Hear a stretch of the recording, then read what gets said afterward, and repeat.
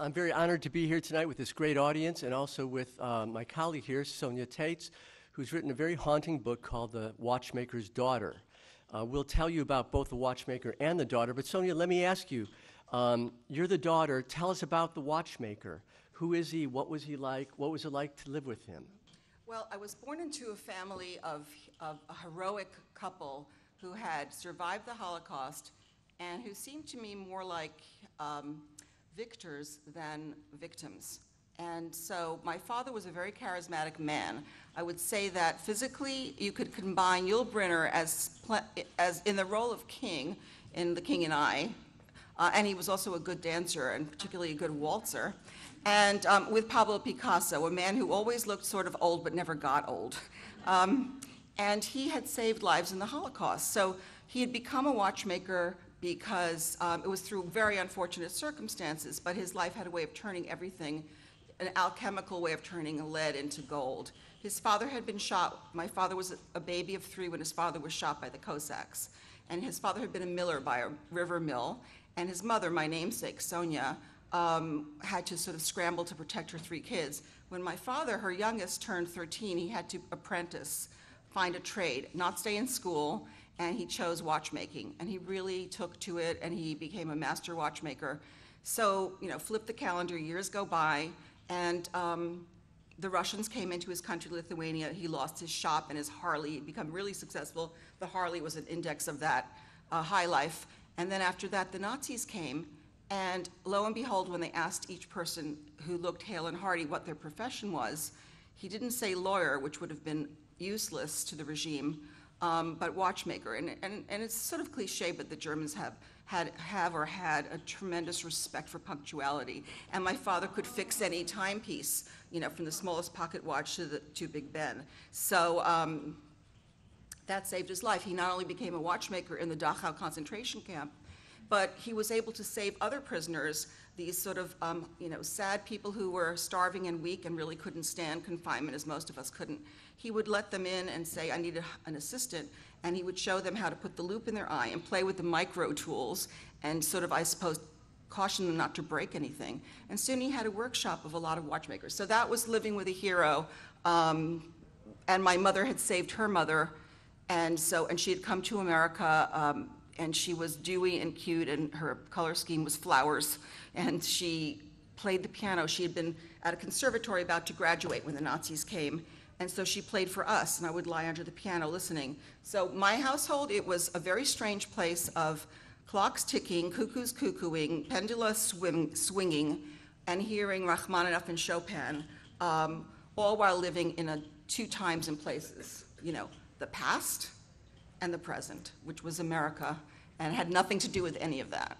But when you grew up, at least for the first several years, you did not really know this particular story of your father's heroism, of what he did in Dachau. It's almost like a coincidence tell us how you found out about that. Oh, well, I have to say, Howard, that I didn't know that he was a hero, but a lot of people who've come out of my experience, which is an American child born of immigrants, in particular war refugees, and most particularly the Holocaust, didn't get to hear. And there was this sort of a feeling of silence because the people were traumatized, must have been, and no one was aware of that. And they kind of went on with their lives. And I felt like heroically, there was no one I knew that didn't get up in the morning and shave and get out and go to work. Well, my parents did all that, but they talked about it nonstop.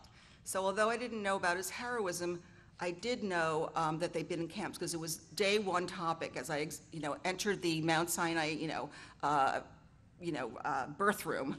I'm sure that I was told something about the Holocaust, like it hurt more than in the Holocaust, And so, actually, my mother was in a twilight sleep, but so anyway, she always explained that giving birth was painless, and then I found out to the contrary that having babies in that era was painless. But in any case, I only learned about my father's heroism at that time, the specific thing, but they both seemed to me very unbroken, very, very together, and then they also linked it to things. So they would link the fact that they were in the Holocaust to great things. They'd say, well, I had tears, but then I had joy. And there were these psalms that, I took you were having a really bad time, my love, and then I, whisked you over to paradise. And those are typical psalms that David wrote to comfort a depressed king. And then they sent me to a religious Jewish day school, and so right away, you know, every holiday made sense. You know, the typical joke Jews make about the holidays, they tried to kill us, they didn't win, let's eat. But, and so for me, Passover was my father's story. I mean, it was almost like being a Kennedy. Like, my father's telling me things that are happening in the real world. We're having Passover, and that's about being a slave and being released. And he did tell me when I was very little about having a Nazi make him matzah. That was an interesting. Do you want to hear that story? Tell us about when you went to Israel for the first time. Yes. And you're there with your father, and then people start gathering. They recognize him, and they say, "He saved us. He saved us." Tell about that moment. That's really your moment of discovery of what he did with the watchmaker shop in Dachau. Yes, it's true. So when I was 10 years old, my brother was 13, my older brother. And for a present for him, we went to Israel. And we were quite unrich. So I remember going there with about 7 stops, and I thought I got to see Athens and Rome and Paris. And anyway, finally we arrived, and we went to Jerusalem. And we went into this park, and my father was admiring the fact that there were so many trees and the country was green, and just saying how things could be born out of the dust and the sand and the desert and the swamp. And I was just like having Jerusalem syndrome. I'm sure my eyes were as big as, you know, pie plates. And then people started to come out of the, sort of out of all the trees in all the directions. And they gathered around my father, and a group of them said, "Are you Taitz, the one who saved us?" And so I thought my father was pretty great, but I hadn't expected this. This was more than, you know, a hero worshipped him anyway. And that's how I learned that he had saved lives, as I mentioned before, in Dachau. So it was a very climactic moment for me, and very much a homecoming, to see that even if you were in the worst circumstance, you could be standing under a beautiful palm tree in a place like Jerusalem and feel nothing but admiration for courage that in the darkest times someone could be helping other people. And that was very being a hero, doing something instead of sitting back and watching, was one of the big legacies that my father gave me. But also at the same time, I think living with your father was not easy. There was a difficult and dark and violent side of that. Please tell us. My father, okay. So my father had a very, very bad temper. I guess his Shakespearean flaw would be that he had a very bad temper, and I think that's where the Holocaust went, into these periodic eruptions of rage, not uncaused. It used to be if someone, like my brother was in my neighborhood, which was Washington Heights, full of yeshivas, you know, Jewish day schools, and refugees from Europe, fairly observant and close-knit community. My brother was a maverick, or sort of a Huck Finn, and he didn't fit in very well. And my father hadn't had a father, and so my brother's sometimes age-appropriate and sometimes fresh responses to him, like my brother would learn from the TV that you say, you know, you don't understand anything, Daddy, that kind of thing. My father would freak out. So he had been, I think, pushed too many times in too many ways, and he didn't understand that. So my brother would often enrage him, and that was an issue in the family, that my father really didn't understand my brother and chose me as the honorary boy, I guess, the honorary heir, and the honorary, Olympic runner. Here's the torch, you go and run. And so, yeah, he definitely would lose his temper, and I would be very worried about him.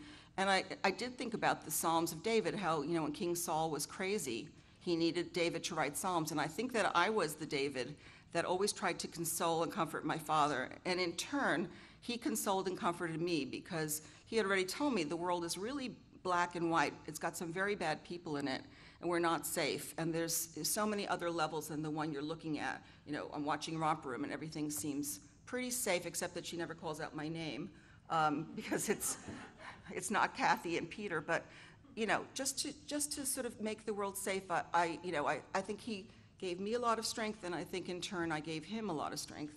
But it wasn't easy. I don't think it's an easy relationship to be your father or mother's confidant and sort of, you know, tiny midget messiah. And remember what happened when you came home from summer camp at one point? You said, "Dad, I learned something at summer camp." Okay, I see where you're going with this. So, yes, that's pretty much how I became a writer. My father's final attack on me, he almost never, ever got angry at me. For one thing, we were on the same page, literally like a page of Torah. No, we were on the same page about most things. And I was good at school, and he loved that. He had not had his education. He was like, what did you learn today? And I would tell him. And And then I got very good grades, and my father wanted me to go to law school, so I was definitely running a very good race. But I went to summer camp, and that wasn't at all about academics or being a good girl. And in my camp, it was a Jewish camp, but